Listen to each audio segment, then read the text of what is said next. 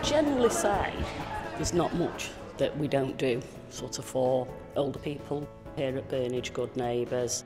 I think probably the biggest thing really is the change in family. I just think that people are working so much harder now and they're out at work all day, and you know, the clients are quite lonely. I grew up in the 50s, and you realise, I think, that the social aspect of families has changed dramatically from being a very close community with everybody knowing everybody else's business and being able to help out and babysit and do this and do that, to where people became more movable in terms of having to find jobs, going away to university, which was a very privileged thing to do in the 50s and 60s. People have married and moved on and moved abroad, which wasn't available then. So extended families can leave older people without a family member to talk to. And I think that's where the care groups fit in, really, is that we try and fill that gap as best we can.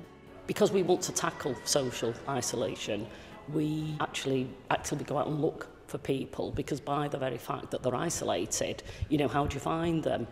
I think I know Bill about 3 years now. He was actually referred by Age Concern. They felt he was sort of quite lonely, really. So I went and did a home visit with him, which is what we always do first of all. And he originally was a bit reluctant to come. Then we said that we'd pick him up for lunch, which he does now. And he's become really friendly with lots of the other clients that come here. 2 years ago, I was just a young man. Considered myself a young man. This last 2 years, I've turned into an old one. I was going up to Scotland and I was climbing up these hills, and I was as fit as any of the young ones. And it is a handicap when you lose your sight like that.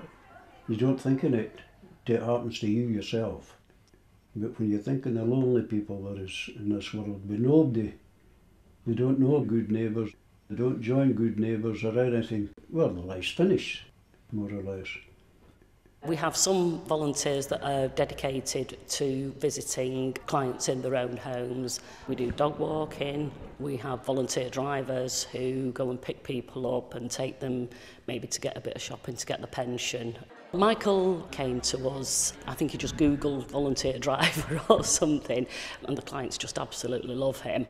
Well, I was recovering from a brain tumour at the time, and I was contemplating going back to work. And then I fancied doing a driving job. The only thing that came up was Good Neighbours in Burnage. At first it was really just an excuse to find out if I could drive on a regular basis. But the first person that I actually helped out was this really nice little lady called Louise. And she used to say, "Oh, Michael, I'm so grateful for everything that you're doing for us." And it was just really nice that someone was so pleased with everything that we were doing for her when we were really doing very little. Oh, there we go, that's the one. I think, as with any volunteering role, you end up doing more than what you set out to do. And I started going more and more to the group. Do anything that I want them to do, but I like to be independent to a certain extent. If I need help from anybody, I'm not frightened to ask for it.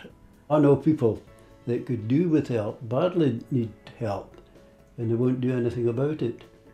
I would say that it is one of the most important things to make sure that anybody, I don't care what age they are or what sex or creed they come from, that they're actually included socially somewhere or other. South Manchester's very, very fortunate to have these schemes because they're not across the whole of Manchester. We're starting to spread out ourselves now. We're starting the Neighbourhood Good Neighbours scheme, and we're just trying to let people know, and hopefully they'll spread the word, and maybe they can tell us about people that they know of. And Mrs. Jones at number 38, who she never gets out. Maybe she'd benefit from somebody going around to see her every now and again for a chat. So if we can introduce them to people and those people can build a relationship with them, build a friendship, it's beneficial to both. Cheers, buddy. I think you go then.